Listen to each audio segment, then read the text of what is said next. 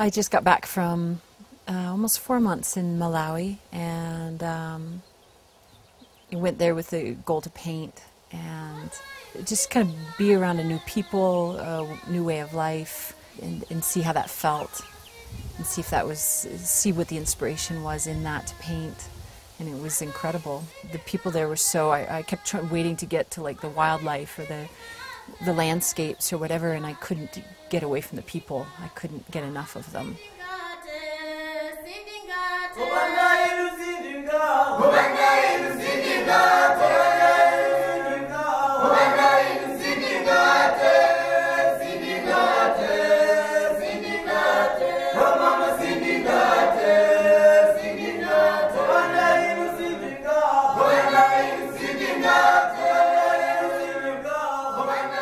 While I was in Malawi, well, the first night I got there, there was a robbery. They came into the house while we were sleeping and took pretty much everything that I'd brought, about $10,000 worth of stuff, but they left my primed paper and they left my paints, which was incredible because that's something I couldn't have replaced. I couldn't have gotten more gessoed paper.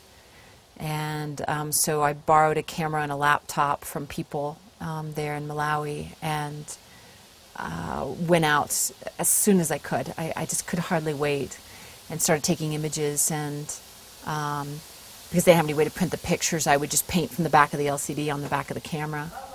I think the best was when I would go into the villages and see the children, see the women, see the men working like actually there in their village. They were so warm and so welcoming, and often when I would take the pictures I would then get them printed and take them back to the village, which is, you know, they've never seen themselves on a print, and even just taking the picture of them, I would then turn the camera around so they could see the back of the camera, and they would just start screaming and laughing and running and sometimes hitting each other. They just would go crazy, and because they'd never seen anything like that. So I ended up going to visit a Buddhist orphanage called Amatofo Care Center in Blantyre, Malawi, and drove down there. It was about 6 hours from the long way. I went down by myself and spent 3 days there just hanging out with the little girls, mostly the little girls, a little bit with the boys. I did some art with them, did some drawing with them. I would sit with them and do some reading with them, and then eventually was talking to one of the monks there. They're Taiwanese.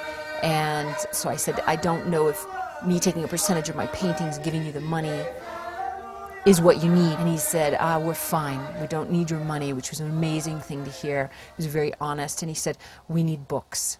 And so I decided that I was going to try to find a way to get them books. But I've started doing art raffles. So I take one of my pieces of work and offer it. And for 2 books, 2 soft-covered books, I'm giving people a raffle ticket for the painting. And so just in one night, last night at the show opening, we got over probably around 200 books. My goal for the paintings was I felt really excited to get them back here and to show them. So when I was done, I painted all on paper, on primed paper, and rolled them up and put them in this tube with an arm strap on it, and like a child, like carried them onto the plane and got them to Seattle and then shipped them down to Utah and had an amazing show, and the turnout was spectacular, and just the response from people. They were so interested in the whole Africa experience, and they wanted to know about the orphanage and the books and like tell me about this painting. And this wonderful couple bought this painting of a woman that I had met. Her name is Joyce, and she's like a bookkeeper, and they do all the data entry by hand. There's no computer. She has no idea how to use a computer. And she's like, I want to work. I want to work. I don't want to have kids. You know, not now, maybe later, but not now. And that's a really rare thing to hear that in Malawi, to hear a woman like, I want to work. She wants to have a career. Painting her was amazing. And then showing her at the show and then explaining it to someone who's interested in buying this and having this painting in their house was such a process. And when we were there hanging the show earlier in the day, I just felt like I felt like I was going to cry, because I was like, I can't believe they've made it back here. These paintings, these like children that kind of came through, and here they are at this show, and then to have people respond so fantastically was really a beautiful thing. I developed a really amazing rapport with our housekeeper slash cook slash, he did everything. It was interesting to have such a beautiful rapport with him. This man who's the age of my father and has 6 children, and every day he would go out and he would sit in the garage at about 10 o'clock and he would drink his tea. And I just loved seeing him out there because it was like his time, and he was really quiet. And yeah, it was really lovely. So one day I asked him if I could take his pictures and paint him.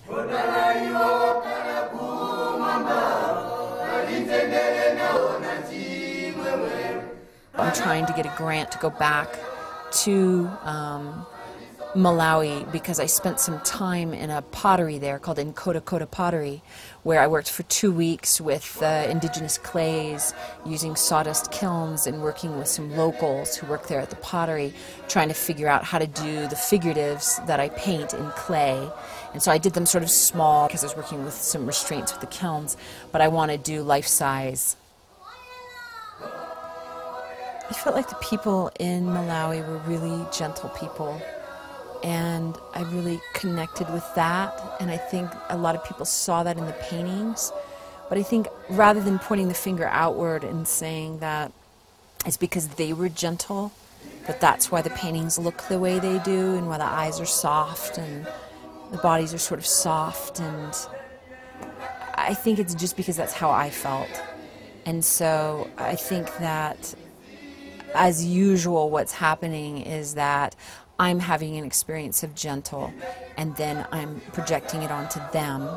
And so I'm basically, when I paint these paintings, I'm painting myself, but they have Malawian faces. And so that's always how it is. I mean, I think I can't ever get away from this experience of this person, of this being. And then in that, I just keep finding ways, whether it's landscapes or people, to project that onto them and then paint them. I think it would just get really boring to continually paint myself. And so with this face and this body, although the arms and the hands are always mine, and I think I also had an experience of sort of bigness there, and I think that is something that's happening in here too, which is sort of an expansiveness or a space, and I'm projecting it onto Africa, onto Malawi. But how that wants to manifest now is that I want to do these really big paintings. And I've just rented a space in Seattle, a new studio that can do 10 to 14-foot paintings of groups of Malawians, whether they're carrying firewood on their head or babies on their hips or holding pungas, which are big knives, tobacco farmers, or children at the orphanage. I want this show to feel like you're surrounded, so it needs to be in a building that can hold all these large paintings, and then sort of you stand in the middle so that you can feel sort of surrounded by this bigness of Africa, and also just this sense of there's so many, and yet there's this wholeness. I think something in me grew up in Africa. I think something really shifted. I really learned to take care of myself there. You know, just how to do it, how to do this whole thing. I'd never done anything like this. I've never left the United States, and to go for almost 4 months in Africa and mostly be by myself there was an amazing thing to see. Like, I could do this. Like, if I can do this, I could probably do anything. Africa was a real gift in that way, because I feel like whether I travel again, I don't know, but outside of the States, but I feel like I could now. Before, I think I was too immature to do it and too afraid. I think that's probably it. I don't feel afraid anymore.